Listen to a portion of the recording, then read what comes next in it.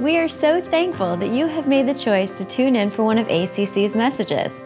You know, as you're listening and diving into the truths that are being shared, we challenge you. You're sitting at your phone or at your computer, hop on social media and be sure to use the hashtag YouBelongAtACC as God is teaching you different things during this message. You belong at ACC, and we truly mean that, which means that we would love to have you join us during one of our Sunday services at 9 or 11 a.m. here at 710 Aquahart Road. We would love to have you jump into this message, and we are believing God is going to do some awesome things in your life today.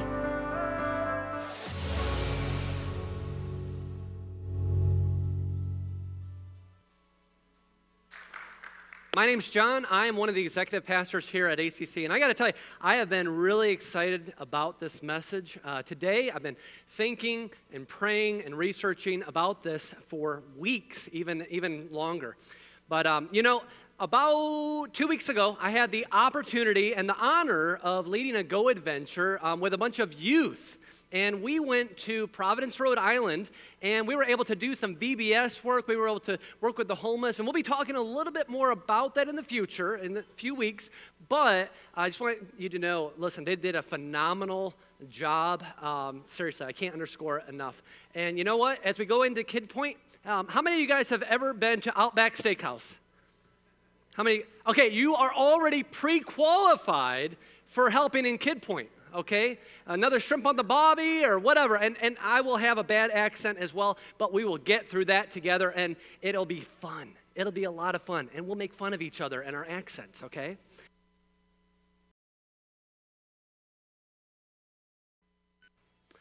It is one that comes into a season that's been a little tumultuous at best. We're going to be talking about when does life begin? Okay, and let me tell you, this is one that, listen, you want to hear the whole message, so whether you are joining us in person or online, we want you to know we're glad that you've gathered with us. If this is your first time here, we are so glad and honored that you have joined us today. Can we give just a thank you? Yeah. Thank you for joining us, and we're going to get into God's Word, but let's first begin with a word of prayer. God Almighty, we come before you. We thank you, Lord. We thank you for how you purpose in our lives to do good, that you work in our hearts and in our minds. And we thank you that you've sent your Son, Jesus, to pour out your amazing grace, to let his triumph on the cross be the final tune, the final note in our story. Lord, we ask for your amazing grace. I ask for your amazing grace this morning, Lord. I ask you, Father, I need it just as much today, even more maybe today, than the first day that I came to know it. Lord, I ask that you would help me to speak clearly and boldly the truth of your word. And we ask in Jesus' name, and everybody said, Amen. So as we talk about when does life begin, understand, when somebody's asking this question, there's a lot of things that are going on. There's a lot of stories, and you've probably heard a story as well, but I think about stories along the lines of, you know, what happens when, you know, a mother becomes pregnant and finds out, man, we got like 5 babies coming along. Like, what's this going to look like? And people begin to ask questions about that. Or it might be, you know what? You become pregnant. The mother becomes pregnant, and she finds out, hey, listen, things aren't going the way that they're supposed to. I don't know what's going to happen with this baby. Maybe something's just not going quite as planned biologically. Or maybe you've had a friend like I have where they're 18 years old and they're pregnant and they're not married and they're afraid and their parents are afraid and there's just so much going on. And so when we ask this question, when does life begin? Understand, it is a very important question. But for many, it may be a very loaded question with a lot of emotion. So this morning, you know, if somebody were to ask me, when does life begin? I'm asking for a friend. I would say, first and foremost, I want to ask, are they a follower of Jesus or not? Are they a believer or a non-believer? Where are they in that? Because I'm going to begin that conversation a little bit differently. And so this morning, if you're here and you're sitting here going, man, I just came in here and I'm just trying to figure out about Jesus, know that this is a safe place to ask questions, okay? And if you have questions at the end of this service, I would love to talk with you. We have people here who would love to talk with you. But, you know, for me, for the person who says, they're not a believer or they really don't know a lot about the Bible, then I would say, okay, well then we're going to start out with this outside of the Scriptures, okay? And the reason I would say that is the same reason that Paul, an earlier follower of Jesus, it's reported that in the book of Acts, that when he went to Athens, Greece, when he went there, he looked around. And as he looked around, he said, man, I can see that you guys are very religious people. They were all into philosophy, new ideas, and everything else. But as far as the truth of the Scriptures, this had no place in their life yet. And so he began by speaking of things that they knew of philosophers and philosophies and went from there. And so for us, for me, if I was talking with somebody who was not speaking or did not know the Scriptures, I'd say, let's look at a little bit of science first. This is one of those moments where, I don't think that science and faith have to be against each other. I think that the further that you get into science, the further that you get to understanding nature, it should reveal God that much more and His purposes in our life as well. So I want to lay a few truth bombs on you, okay? So basically, at the very beginning, you've got, this is just, you remember basic biology back in high school, middle school, all this stuff, okay? You've got the sperm and you've got the egg, and then they come together and there's conception, okay? And at that point, things begin to happen. The first thing that we see is at about 18 to 24 days, the heart, it begins to beat. That's right, as early as 18 to 24 days, there's a heart and it's beating. At day 45, around 45 days, the brain waves are present.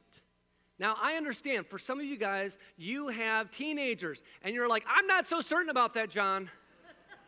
I'm not so certain about that. I want you to know, the brain waves will return eventually when they move out. But also at around 45 days, the mama can feel physical movement, Around day 45, right around there, that's where the soccer match begins, okay? And you mamas, you know all about this. You're like, oh, don't even tell me. There are definitely some penalties going on. At 8 weeks, the baby possesses the unique fingerprints that they will have for an entire lifetime. Day 45, it's that early. At 8 weeks, we see those fingerprints. At 8 weeks, we also see all bodily functions. That is, all the organs are present. And only a few weeks later, at week 11, they're all fully functional and working. And just all these things are going on. At 2 months, in fact, it's not up on here, but at 2 months, that baby, their neurosystem is so fully formed that they feel everything. They are feeling things, okay? Just like when you stub your toe, guess what? They're hurting at times. And here's the thing. In the midst of it, at 11 to 12 weeks, a baby can suck their thumb, okay? A baby can suck their thumb, and it is an amazing thing to watch these things. But here's the thing. When I talk about all this, I need to even, it's not even on this chart, but I want you to hear very clearly. From that day of conception, there is a DNA blueprint from the very beginning.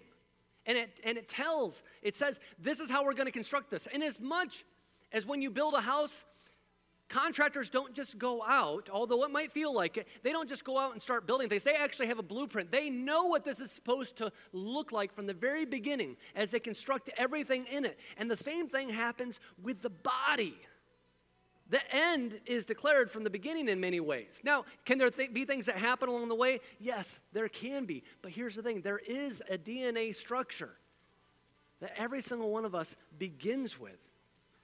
But when we talk about this, it's a highly emotional conversation too. And sometimes I think that we need to bring in some things from outside to really understand this, okay? And I remember, listen, with my kids, I've got a college age, I've got a high schooler, I got a middle schooler, and let me tell you, there is a moment that every parent looks forward to.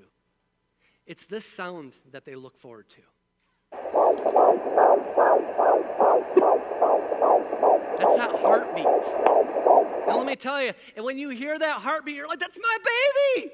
That's my baby! In fact, even before that, or around that time, what do we start doing? Listen, we love to take pictures in this society, don't we? And so we take pictures like this. Wow, look at that baby. And we begin to refer to it as like a little peanut, right? Little peanut. Or, around that time, we might have even bigger pictures like this. Go ahead. We've got it where, in the past, that's all that you had. You had just a black and white picture, and that was it. But today, you've got 4D pictures. I mean, come on, you've got 4K televisions in your home. Why should we not have 4D images, right? And if I were to actually animate this, it would be moving all over the place. The baby would be moving. But here's the thing. When you do this, when you see these images, now some of you guys, I know that you guys like surprises. I also know that a lot of you guys like to open up your Christmas presents before Christmas, don't you? Yeah, me too. And so what do you do in the midst of this? We want to know what's the gender. We want to know that. And so what do we do to celebrate that? We do gender reveal, and we find out, what is this? Is it a boy? Is it a girl? It is a boy!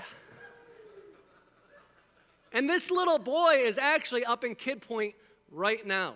And that's right. It's Noah Duffy, and his mama is taking care of the slides right now, and wow, is that stuff going everywhere. I wondered about that the other day. Woo! But here's the thing.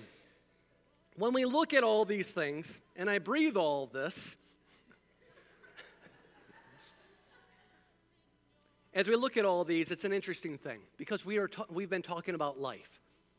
And as we talk about life, in order to understand what life is, sometimes we also have to look at what does death look like? What's the opposite? According to Harvard Medical School, the criteria for a person being dead, I know, sometimes we need this, right? For a moment, just nudge the person next to you. Make sure that they're awake, okay? The criteria for a person being dead is first, no response to external stimuli or pain. The second, no spontaneous movements or respiratory efforts. The third one, no deep reflexes. And the fourth one, no brain activity indicated by an EEG. Now, using these observations of science, if the reverse of even one of these criteria occurred, the fetus would be considered alive. If one of these is there, that person is considered alive. It's not even a matter of consciousness, because we would say that a person who's in a coma for 5 years, we would say that there's life there still, that there's something there. It's interesting because I want to read a quote from an atheist by the name of Elizabeth Cornwell. She's the executive director of the Richard Dawkins Foundation. And if you know anything about Richard Dawkins, he is all about atheism. This is a person who does not believe in God in any way, shape, or form. But she says this, there's a war on the womb. As a secular pro-lifer, I believe my case is scientifically and philosophically sound. Science concedes that human life begins at fertilization, and it follows that abortion is ageism and discrimination against our own species. Wow! Talk about a truth bomb. Now remember, I'm speaking to your friend who does not necessarily believe, and I'm speaking from information from people who, they're not looking at the scriptures, they're just saying, here's the information. Here's what it is. And so when we ask that question of when does life begin, we hear from the secular pro-lifer, the atheist, says it begins at fertilization. That is at conception. From the moment that DNA structure changes, because that DNA, it's not the same as mama's, it's not the same as their daddy's. It's their own unique. In fact, it's an amazing thing because they may even have a different blood type than mom. They are their own person. And you might say, man, John, you are getting really political. Really political. Because right now it is very political. But I want you to hear very clearly, especially within the church, it's not a political issue. It's a moral issue. It's a moral issue. 65% of all women who have abortions self-identify as believers in Christ, as Christians. So this is very much an in-house conversation because, I've talked with friends as everything's been going around the country. And it's amazing to find how many pastors and youth pastors and ministers in general are struggling to stand for the truth. Many, I understand it. It's like, I just want to talk about Jesus. Listen, me too. But listen, if we don't talk about when life begins, who will? If we don't teach our children when life begins, who will? I love what C.S. Lewis says when talking about science. He says, in science, we have been reading only the note to a poem. In Christianity, we find the poem itself. And what a beautiful poem it is. So what does the Bible say about when life begins? God affirms life and value by virtue of being made in His image. And this morning I want to share 3 ways that we determine value. And this is actually out of a book which is well worth reading. It's Culture Shock, a biblical response to today's most divisive issues. It's by Chip Ingram, and I love his stuff. But here's the thing. The first way that we determine value is determined by creation and design. Think about this. If you built something, how much would you value it? Think about like when if you have kids or when you were a kid and at school, you know, you made that macaroni necklace and you gave it to mom at Mother's Day. And they're like, oh my goodness, this is amazing, this is beautiful. And inside you're like, yeah, that's better than Dad's gold necklace. We give value. We give value by creation and design. And here's the thing. It matters who has made it. And if you are the one who has made it, you attribute even greater value. You will always value your home more if you built it than if somebody else did even. It says in Genesis 1:27, so God created mankind in His own image. In the image of God, He created them, male and female. He created them. And so we have value simply because God has created us, because God has made us and made us in His image. The second way that we determine value is determined by protection. Think about this, okay? Think about your car, your home, your phone. Right now, your phone right now most likely has a password to it. If I went out into the parking lot and I went to your car, you probably locked it up. If I went to your home right now, it's probably locked up. Why? Because we attribute worth to these things.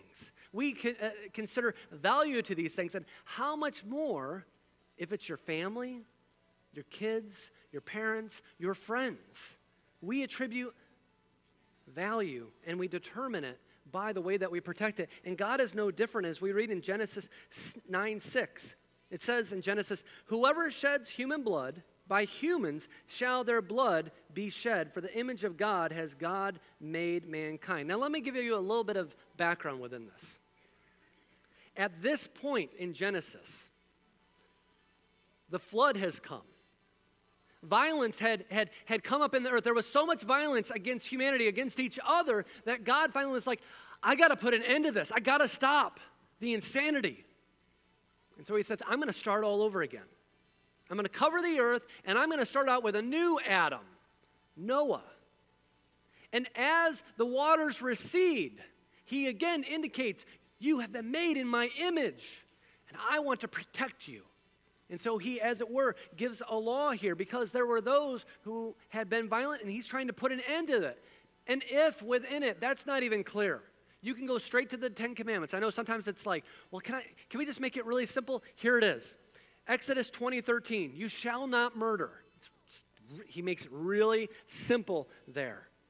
But when we talk about the Bible, and as I've done this research, and as I've been praying and meditating on God's Word, and even outside looking at science and such, I got to tell you, there is a ton here. There is just simply a ton. In fact, I've got there's a second book that I have over here. It's by Randy Alcorn. It says, Pro-Life Answers to Pro-Choice Arguments. Look at how thick that thing is.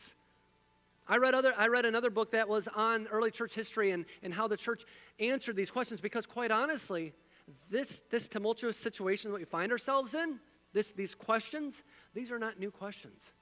These have been going on for a very long time, even back to biblical times. Even to, you can go to Plato's Republic, and it's written about in Greece. This goes back a long time. And so one of the things that we've decided to do as a church, as I've talked with Pastor Matt, he's on sabbatical right now, and he's out in California, and I am hoping and praying that he is getting a well-deserved time of rest, relaxation, and connected with his family, as he hasn't been back home to California in years. But here's the thing. When he gets back, he's not going to do it in the next 2 weeks, but he'll be back in about a week or so. And here's the thing. This fall, we're going to be doing what's called Elephant Room. And he's going to be going through Elephant Room, and he's going to take 2.5, 3 hours, and he's just going to lay out, here's what the scriptures say. Here's what science says. And if you have questions at that time, he is going to try to come alongside people as well, because this is a very important question that many of our friends are asking, and maybe you may be asking as well. But I wanted to take one particular section of scripture that oftentimes is used to say, listen, God's law doesn't even go there. Now, we are under grace, okay, by Jesus' blood on the cross, but here's the thing. The law tells us a great deal.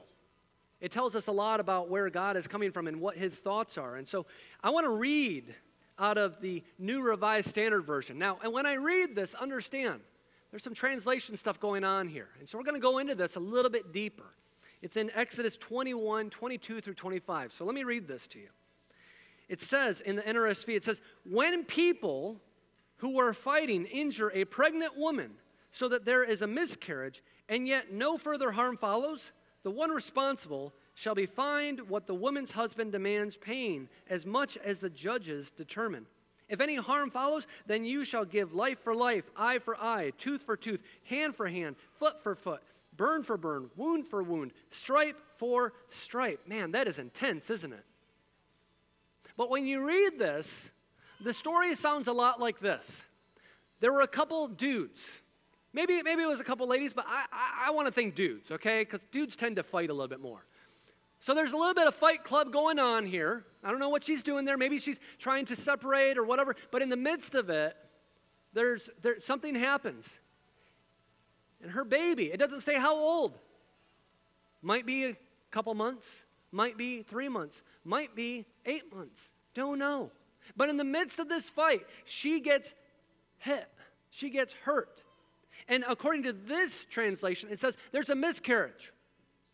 And if she's injured, then there's ramifications.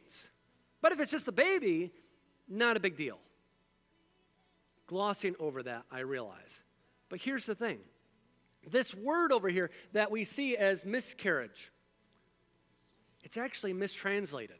And oftentimes when you are reading something like this, or people are even bringing it up, I want to encourage you, go find 3 or 4 different translations. You may not know Greek, Hebrew, Aramaic, but what you can do is you can look at multiple translations. And when you do that, most likely, if they all sound the same, they're pretty much the same. But if there happens to be one that's a little bit different, what you may find is that there's a little bit of dialogue going on in the translation community, and this is one of those places, okay? Because this word that they translate as miscarriage, it's the word yetza. And the word yetza, what it means is, in essence, to literally translate it is, so that it comes out. So that it comes out. It's the same word that you would use for motion in terms of going from inside the building to outside the building, from inside your home to outside your home. And so yetza, in essence, is saying, if the baby is born prematurely, if the baby is born prematurely. Let me read what it says in the NIV translation so you can hear it. If people are fighting and hit a pregnant woman and she gives birth prematurely, but there's no serious injury, it's referring to the baby. The offender must be fined whatever the woman's husband demands and the court allows. But if there is serious injury, you are to take life for life, eye for eye, tooth for tooth, and on. In essence, what it's saying in Exodus is, listen, if this mother gives birth prematurely, and let's say that the baby was, 7, 8 months along, and dad has to take off a little bit of work for a few weeks, take care of mom, take care of baby, and nurse, and take care of this baby, nurse them back to health. Anything that it cost them, this dude who is doing Fight Club needs to pay for that. But if the baby is injured or even dies, eye for eye, a tooth for a tooth, life for life. Now, we are not under the law, we are under grace, okay? So I'm not suggesting that we go out and go eye for eye, tooth for tooth, and stuff like that. We'll let the courts deal with all that stuff. But here's the thing. It makes it very clear here when life begins. According to the book of Exodus, as we look at this, life begins at conception. Life begins at conception, and God has plans before we even do. We don't know what they are, but I gave a few different options, or a few different moments when we look at people's lives and how difficult these conversations can be. And the first one, I talked about a mom who is pregnant with 5 kids, and this person is actually a friend of mine. Carrie and Gavin Jones. Carrie and Gavin told me a story that goes something like this. They got together early on in the pregnancy, and one of the doctors strongly recommended, I want to get the language correct here, strongly recommended, as he put, selectively reduce.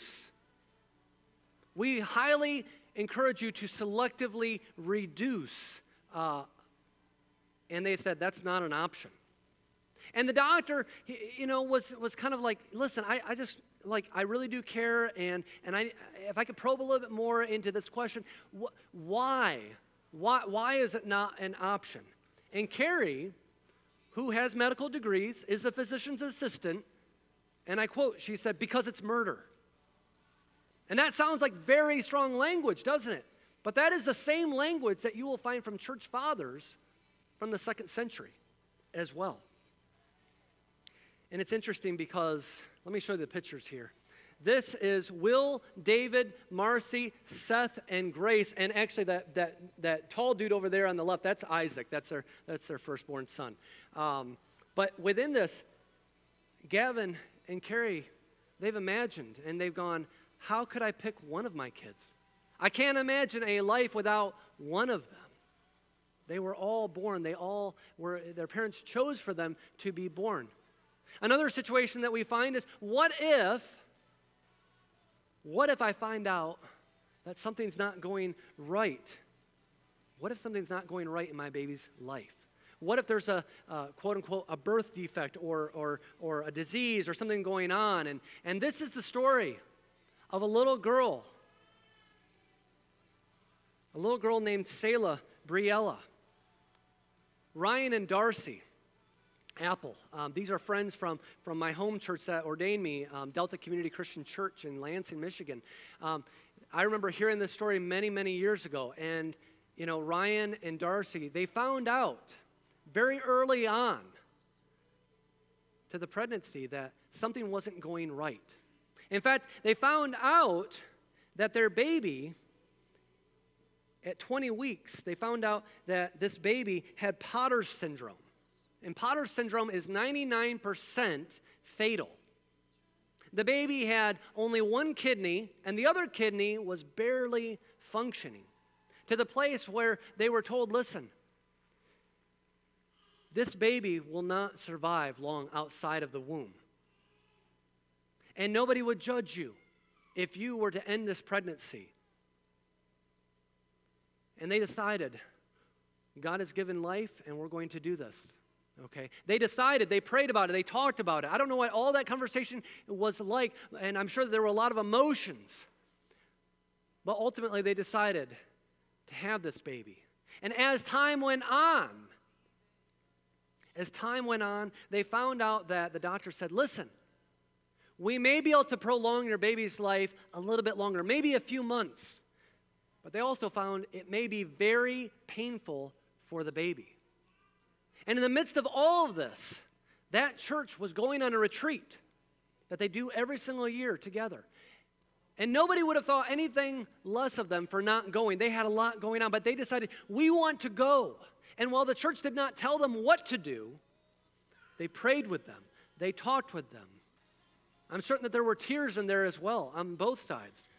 And in the midst of it, Ryan and Darcy came to a decision for themselves as they tried to discern what was God's will. And what would they do with that? And as they did, they came to the decision that they were not going to try to prolong the baby's life because it would be painful, but they were going to continue to have this baby. In fact, they had a name, Selah, Briella. And Selah, it's this Hebrew word that simply means to pause or rest. There's a little bit of ambiguity of what it means, but you'll see it in the Psalms very often, and it's to pause or to rest.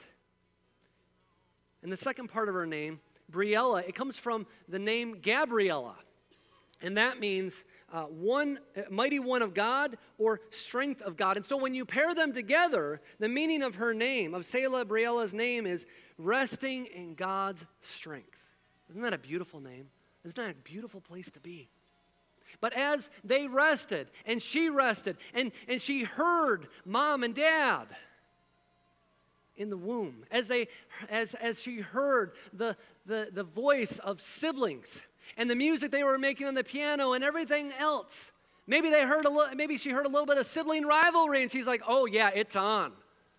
I don't know, but I know Darcy felt that life growing in her womb. At 8 months and 2 weeks, she was born into this world. Let me show you some pictures. Isn't she cute? Selah, Briella, was born into this world. And she lived for 8 months, 2 weeks, and 3 hours. For 3 hours, their family and their friends, their church, they held and cradled and loved. But the love did not begin at the beginning of life outside the womb. It began at the beginning of life inside the womb. There was something going on even before they knew about this. And let me tell you, every year it's amazing. This happened a number of years ago, but here's the thing. Darcy and Ryan share. They share that every year when they go graveside, about 30 people show up to celebrate Selah's life every single year. And telling this story even continues to celebrate her life. In fact, let me tell you, we've put her whole story online, okay? This is, and I've gotten permission from the Apple family to do this, but this, if you look this up, if you go to arundelcc.org/Selah's-story, you will hear the whole story. And here's the thing. I'm just going to let you guys know. When you sit down to read this, and I encourage you to do so, grab some tissue. I'm not exaggerating. It's going to be one of those moments, dudes, where you're like, I'm not crying, you're crying. Because I'll tell you what, I had tears over this. I shared it with a couple of people on our staff. They had tears. It is a beautiful and amazing story of not just the Apples family, but of God's love for them and for Selah. Selah's story is one to be heard. But here's the thing. Again, there's a third story that oftentimes comes about. And it's that story, that question of, well, what about the 18-year-old who's afraid? And I think of a friend. I think of a friend who was 18 years old. And she was pregnant. She was not married. She was afraid. Her mom was afraid. And in the midst of it, they did go to a clinic. And while she did not want to have an abortion, she decided to end the life of that child. The mom encouraged it. And let me tell you, she went from fear to shame to struggle. But the beautiful thing is, eventually she went to forgiveness and compassion. She went to forgiveness and passion because here's the thing. The third thing that brings value. Value is determined by cost. What did it cost? Let me read out of 1 Corinthians. Now, there's a whole thing going on here, and I know that's not talking directly about abortion, but it is talking about the body. And it's speaking to believers. And it says this. Paul says, an early follower of Jesus, he says, "Do you not know that your bodies are temples of the Holy Spirit, who is in you, whom you have received from God? You are not your own. You were bought at a price. Therefore, honor God with your bodies." We were bought by a price. And that price was God's own Son, Jesus, who died on the cross for our sins. For anyone who would call upon his name, there is forgiveness. And you'll notice, I didn't mention my friend's name. You know why? Because this is not the unpardonable sin. We all have our own sins. We all have our own sins. We all fall short of the glory of God. Maybe that's not your sin, but maybe it is. And I want you to know, though, that there's also hope. I love that God loves us no matter what we've done. He sent his son before we got it right. I love also that God never, ever wastes a hurt. Hear this out of 2 Corinthians 1, 3 through 4. It says, "Praise be to the God and Father of our Lord Jesus Christ, the Father of compassion and the God of all comfort, who comforts us in our troubles, so that we can comfort those in any trouble with the comfort we ourselves receive from God." He wants us to take that comfort and give it to others. But here's the thing. We've got to understand that the ground is level at the foot of the cross. We've got to take our sins and not have them as our own. But here's the thing. It says in James 5:16, "Therefore confess your sins to each other and pray for each other so that you may be healed. The prayer of a righteous person is powerful and effective." My friend, while she may have had an abortion and ended the life of that child, perfectly formed, she found forgiveness in Jesus. And after she found forgiveness in Jesus, she eventually found herself serving others. She found herself actually going to a pregnancy clinic and coming alongside other women who were struggling, other people who were struggling with, what do I do? And coming alongside others and making a mark in this world for the kingdom of God.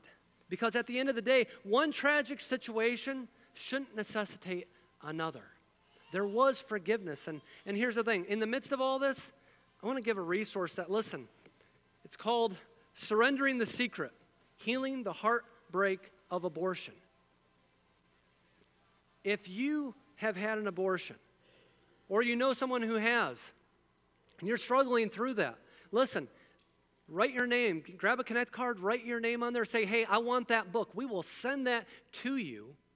And if you're interested in even leading one of those, we'd love to know that, because we would love to come alongside those who are struggling even today. But there's three things to consider. In the midst of everything that's going on, I want to give you three things really quickly. No one thinks clearly when emotions are high. So if you're talking with your friend, understand emotions may be high in the midst of this conversation. The second thing is everyone is trying to do what they think or feel is right. Both sides are trying to do what they feel is right. But that doesn't necessarily make it righteous. But we need to first and foremost understand that somebody who doesn't agree with us is not our enemy, because that leads into the third thing to consider. God's standard is the only standard that matters in this world. And so each week we do this thing called What Now, God?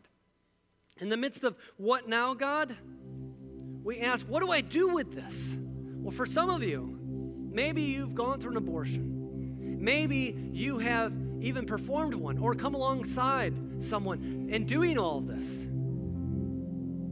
You need to experience forgiveness. And whether you have gone through that or not, listen, we all need to experience forgiveness because we've all fallen short of the glory of God in one way, shape, or form. The second thing to do is educate yourself. I think so often I have conversations with people who say that they are pro-life or pro-choice or whatever in between. And so often, the only way that they've ever educated themselves is by looking at social media. Well, if it's on social media, it must be true, right? I think that we need to go a little bit deeper. I think that it's important that we read, and not just read, but read what we think, but what God thinks in His Word. We need to learn to walk through this and other issues with others in a way that is life-giving, and that leads into our third what now, and that is actions speak louder than social media. Pour into others. It may be pouring into them by giving grace. It may be coming alongside them as they're trying to make those decisions and doing it with not just truth, but with grace. And make certain that that's balanced. It may be that somebody decided, you know what, I'm going to have that baby, and it is going to be a struggle. Come alongside them. Buy them some diapers. Go even further than that. Maybe serve up in Kid Point. Do Kid Venture. Because guess what? Somebody's going to have to come alongside these kids and these families. It is hard to raise children as a couple. It's even more difficult when you're a single and when you're starting out especially. Let's pray. Heavenly Father, we come before you asking for your grace in time of need, and we always need it. We all need it. God, we ask that you would help us to affirm life as you have in making us in your image from the beginning, right in the DNA. We ask that you would reveal yourself to us more today and tomorrow and the next day until we see you face to face. We ask in Jesus Christ's name, amen. Well, we are so thankful for the truth that was shared in this message today. Please know that we, as a church, are praying that what you have learned today, the truths that God has put deep into your heart, will manifest themselves and grow themselves into something amazing. And as always, you can experience that with other believers, other people who are walking this walk of faith at ACC on Sunday mornings at 9 and 11 a.m. Please remember this. You belong at ACC.